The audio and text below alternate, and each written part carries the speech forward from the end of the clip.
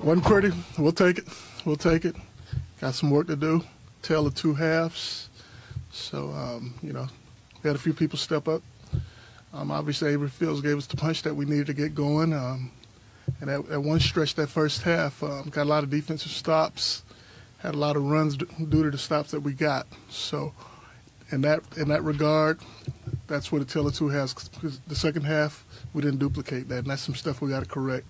And there's some things that we can't control, but the effort, the energy, the concentration, it wasn't there the second half, and that's a result of us giving up 42 second half points. Coach, when Linda goes for 10 assists, is this team a better team when she's facilitating more so than scoring? When we're aggressive, and that's part of that run right there, because probably 6 or 7 of those assists that she got during the first half, that's what it came to.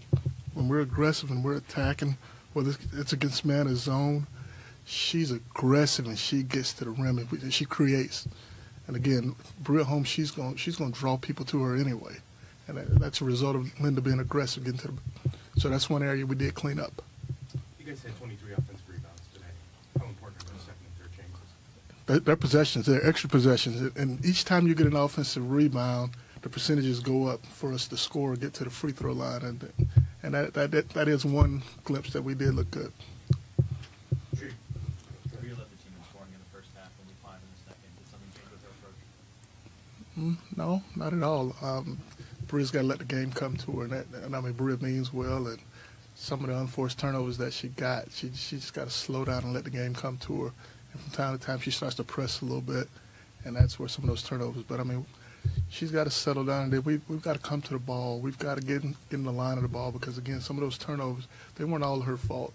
We're not coming to the ball, and when we don't come to the ball, that's where you see some of those turnovers. You mentioned tale of two halves. Defensively, first half, you held them to 11 points. I tell you what, we did some good things that first half, and we were in the passing lane. We got deflections.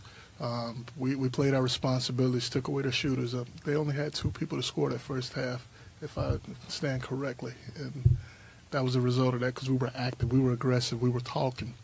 That second half, we didn't do that, and that's where the tale of two halves came in. Sure, as a coach, how frustrating was it watching that second half where it seemed like you guys really had to grind? Believe me, it wasn't pretty. I tell you that, it wasn't pretty. But and again, it's one of those things that you can control, and if you don't control it, it may not catch up against us right now, but it'll catch up with us during Big 12 play, and we got to fix that. And the only way it's going to get fixed, the 11 young ladies in that locker room, they got to fix it. Coach, I know you guys are trying to work Bree McDonald back into the lineup and knock the rust off. 8 points, 6 rebounds.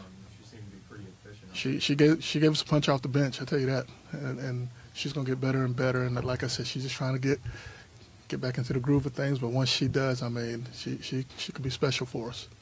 The growth of Tiana Muldrow just continues. What's the ceiling with her? The sky's the limit for T, but T's gotta slowly, be patient and let the game come to her as well. You mentioned several times slowing the game down, being patient. How difficult is that to teach or to execute? It's just reps. We just gotta be patient, and again, a lot of times we're rushing and we don't let a play develop, and then when the action is away, that's where some of the turnovers are taking place. If it's not there, it's not there. Don't force it. Sure. How important was it to get this win for Coach Carey, given what he's going through off the court? Every one of these wins are important, but obviously Coach Carey's going through some stuff right now, and he always says it's more to life than basketball, and honestly, it's more to basketball than basketball. And for our kids, they want to play for them every day. They want to play hard for them. That's our core right there. We defend, we rebound, we play with toughness. We try to take good shots, and that's what we stand for, and that's who we are, and that's what we try to strive for every day when we come out and step on the floor, whether it be practice or a game. It seemed like the turnover battle was not something that was won against Mississippi State, of course. This time around, +9, I believe. How important is that to take care of basketball? It's very important. Just as important as those offensive rebounds, because a lot of times when you take a quick shot is just as bad as a turnover because you don't have anybody back, and now you're on a disadvantage. run the break. But I mean, we got to get possessions. We got to secure possession, and then once we secure them, we got to take it and make the most of it. We got one of the best players in the country on our team, and again, when we're a step slow or we're a pass slow, and those turnovers take place, I mean, we can't have our advantages, and that it's a simple game.